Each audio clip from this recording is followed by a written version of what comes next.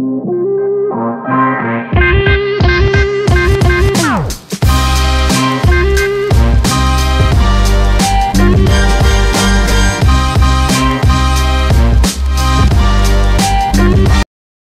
back to another edition of Rudy's Rants. I am Rudy Rodriguez Chomat, your host, and one of the three members of Come On Now, the podcast, which we record on a weekly basis. But once in a while, I do jump on here to rant because I can't wait for the next episode as stuff pops off. And if I wait till next week, it's old. So I hit it when I can hit it. And another thing popped off yesterday where LeBron James and JJ Redick started their new podcast together. And if you haven't seen it, check it out. See what you think. Because I've seen it. And I will tell you right now, it is a piece of two basketball players telling you how smart they are and telling you how dumb you are. LeBron James is a brilliant guy. He's a puppet master over so many members of the media. And now JJ Redick is now one of his puppets. It also explains why JJ Redick has been saying some of the outlandish shit he's been saying about players in the 60s and 70s, calling them janitors, plumbers, and garbage men when comparing them to players in the now and so forth.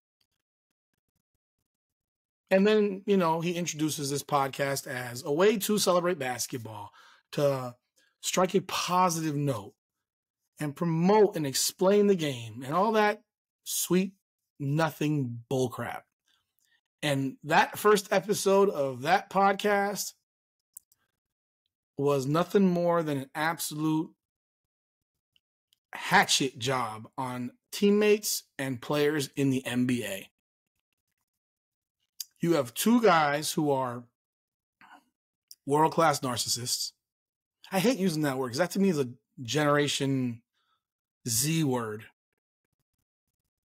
So I'll use another word. Two guys that are really full of themselves and really believe their shit.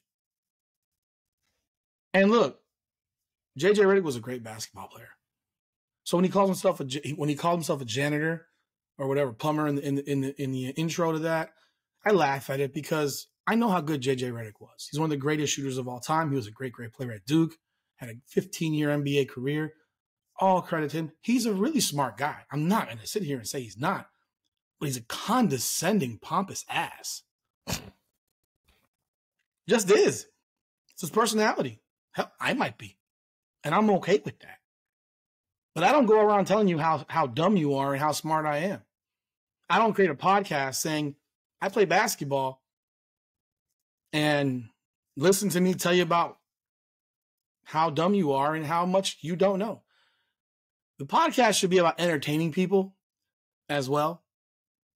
And all that podcast was disrespecting players in the league, past and present, not by name, but you get the drift. Questioning their IQ levels, for which I don't necessarily disagree, because I think basketball IQ as a whole today is as bad as it's ever been. LeBron James is one of the most brilliant basketball players in history. He is, if he's not the smartest basketball player in history, he's in the top three. I think Larry Bird's right there. I think Michael Jordan's right there. I think Kobe Bryant's in that conversation. But LeBron James, after a game, is like a freaking encyclopedia. Like he had a video recorder recording the game in his brain.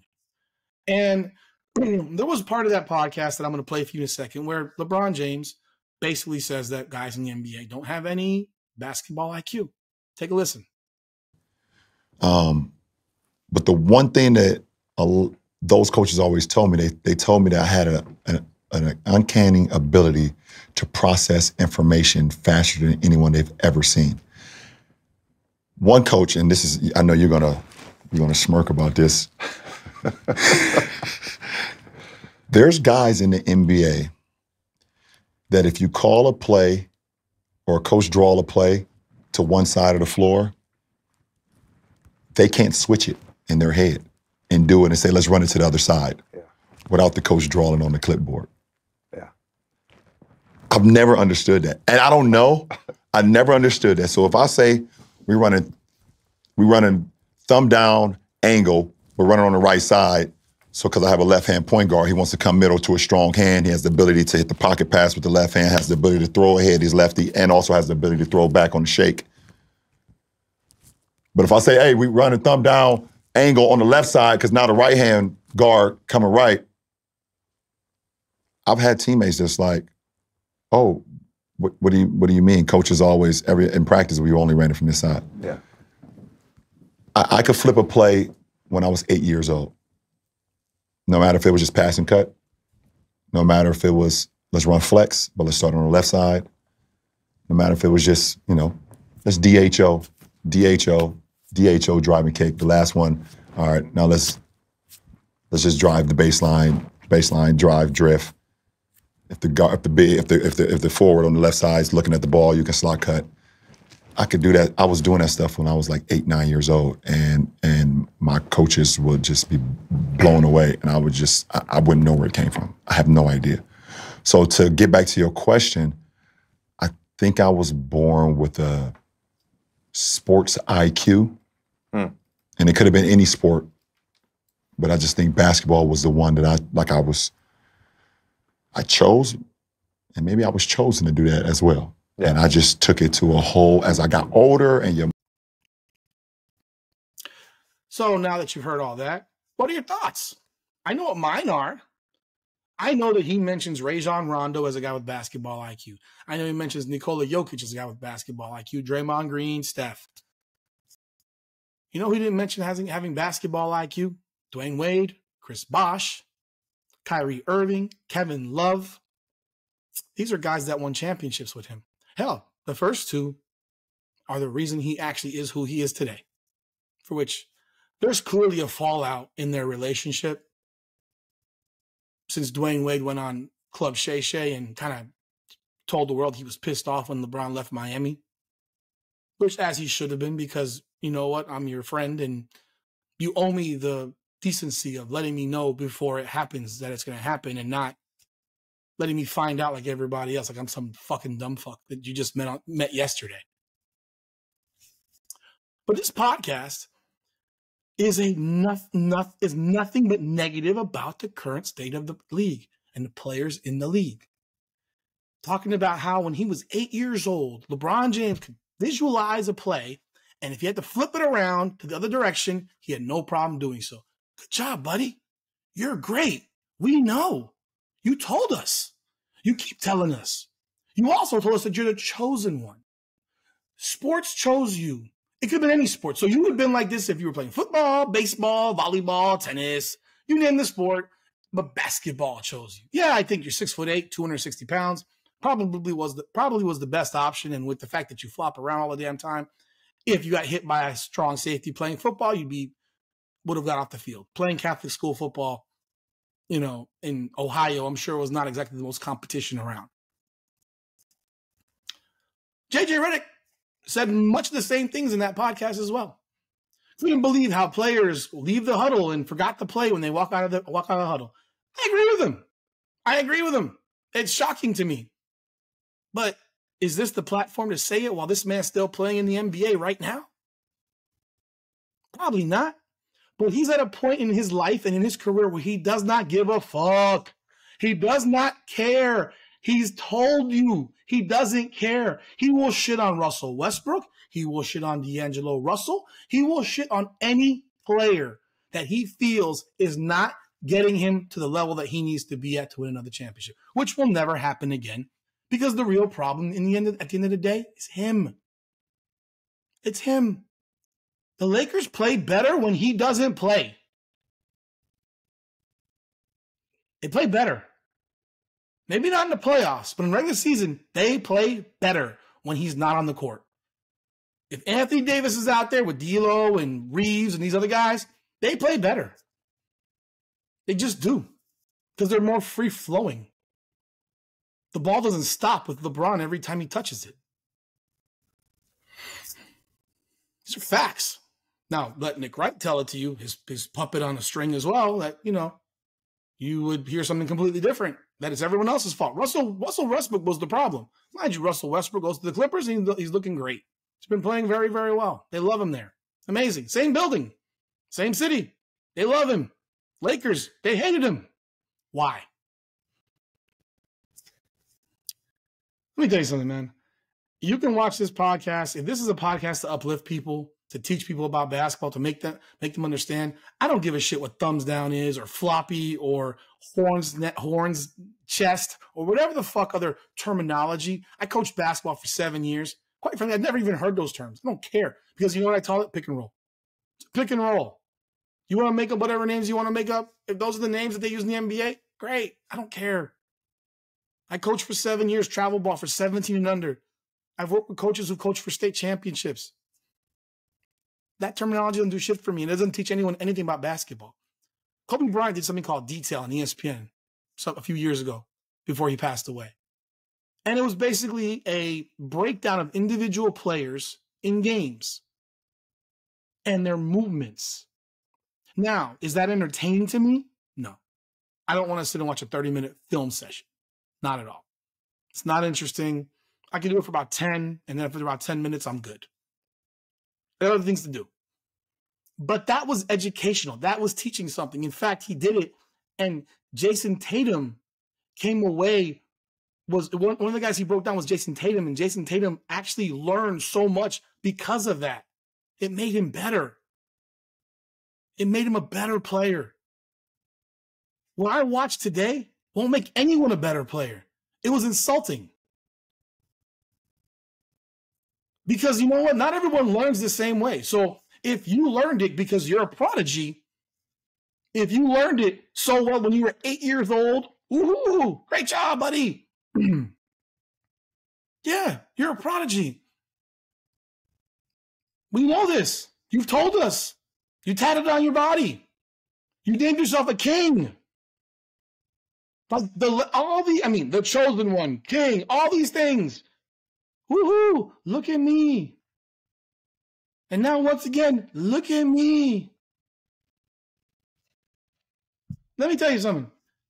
People learn differently. So what you write on a piece of paper for certain people, they learn by looking at paper. They learn by repetition. So you're actually insulting people to a level that you don't even understand because there are learning disabilities that people have, and most of these professional athletes, if you want to keep it a buck, don't have college degrees. Haven't gone to more than a year or two of college in the NBA right now. I don't know what the town is, but I'm going to venture to guess at least half of the guys in the NBA right now don't have college degrees. They didn't play 4 years of college ball. So the cap of their education, even in basketball, was 1 or 2 years of college. So they didn't get the coaching beyond high school that would have maybe helped them there. And you think it's cool to insult them on fucking podcast because you're so great and they're so dumb. We're all dumb. Could I flip a play in my brain? Yeah, I could. Played all the sports. I know I drew out plays, so I had no problem flipping the play. But lots of guys are just athletes. They're not basketball savants. They're not minds. They're ballers. They're not here. They're not the same.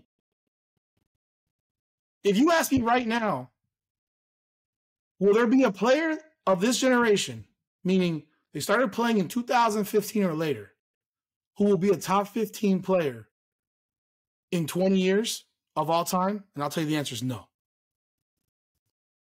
It's no. It is no. Because there's no guy right now in the NBA that started their career after 2015 who I will sit here and tell you is a star. A real star. A Steph Curry. Heck, I will tell you this. I don't think Giannis Antetokounmpo is a top 15 player when he retires. I don't think he'll ever win another championship as the league is constructed. Not on the team he's on. But if you haven't checked out that podcast, watch the first episode. Because that wasn't a celebration of basketball. That was a disrespect of players playing basketball, current and past. And, you know, when you play with a guy like D Wade, who I think was a pretty damn smart basketball player, and you play with a guy like Kyrie, I think Kyrie's a very smart basketball player. And the only guy you mentioned that you ever played with on your team who had a high basketball IQ was RAJON Rondo, who was one of the most inconsistent basketball players in the last 50. I mean, RAJON Rondo could have been so great, but his attitude was complete and utter dog shit. He was a drama diva, played in 10 teams. And when you're that great, you shouldn't be traded 10 times or cut 10 times. I know he was not cut, but traded, released, free agency, all that stuff. Let go, because he's not easy to deal with. But man, it is absolute bananas to see this podcast, because now you know why JJ Redick has been saying the shit he's been saying for the last year about plumbers and janitors and carpenters and all that crap about the old guys, and been shilling it up for freaking LeBron, saying he's the GOAT. He's the GOAT. Mind you, JJ Redick, I think, is 37, which means he was 1987. I think, I'm not sure. I'm not exact. But that would mean he watched Jordan until he was about 11 years old. And you didn't watch that 10-year period of absolute fucking dominance because you don't remember it. You remember what you see now. And the fact that people today will dismiss the fact that the reality is the rules have changed so much to make the game so much easier for the offense and make it possible for someone like LeBron to play this long. Because if he was getting planted on his ass every time he went to the rim, he would not be in the NBA today.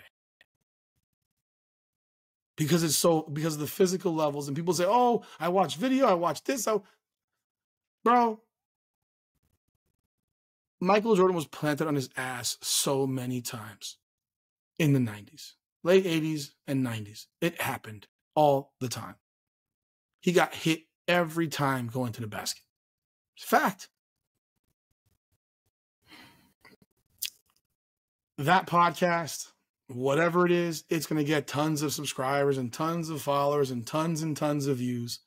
But if you're looking to be educated on basketball, that ain't educating shit. That's just basically salon, diva, female gossip. You want to go to a fucking salon with a bunch of women? That is what that podcast was. That was a gossip rag, bunch of fucking garbage. And it's very disappointing because LeBron James is a basketball genius. He's an absolute basketball genius. And JJ Redick's a pretty smart damn guy too when it comes to basketball. And all they did was gossip about fucking guys not having basketball IQ, forgetting plays out of the huddle, and all kinds of other basketball IQ mistakes that players make on a daily basis. Ain't that something? The podcast designed to celebrate basketball did nothing but shit on it and shit on the people playing it. Good job. I got nothing left. Leave a comment. Tell me what you think about that podcast. You like it? You love it? You hate it? I'll tell you what, it is entertaining in the fact of it gives you something to talk about because this man's still playing right now. And it's not surprising because he's the same guy that said his son could play in the NBA when he was in high school. He has no problem disrespecting current guys in the NBA because he doesn't respect them. He never has and he never will, no matter how much knowledge he has of the game. Respect, that is something that I don't care how rich you are and how much money you've put in your pockets and how much you've accomplished. Respect, to disrespect these men who have worked their lives to get to that point, they're not you. That's why Michael Jordan couldn't coach basketball. That's why the great players typically can't coach. Because they don't understand what it is to fail and not be as good. They don't know why guys can't do certain things because they could. But again, that's all I got. Leave a comment, subscribe. Come on now. Thank you for watching Come On Now, the podcast. Please be sure to subscribe, like, comment, and ring that bell so you get up-to-the-minute updates when we publish new content. You can also find us on Facebook and Instagram at Come On Now Podcast and X and TikTok at Come On Now Pod. Thank you again for supporting this channel.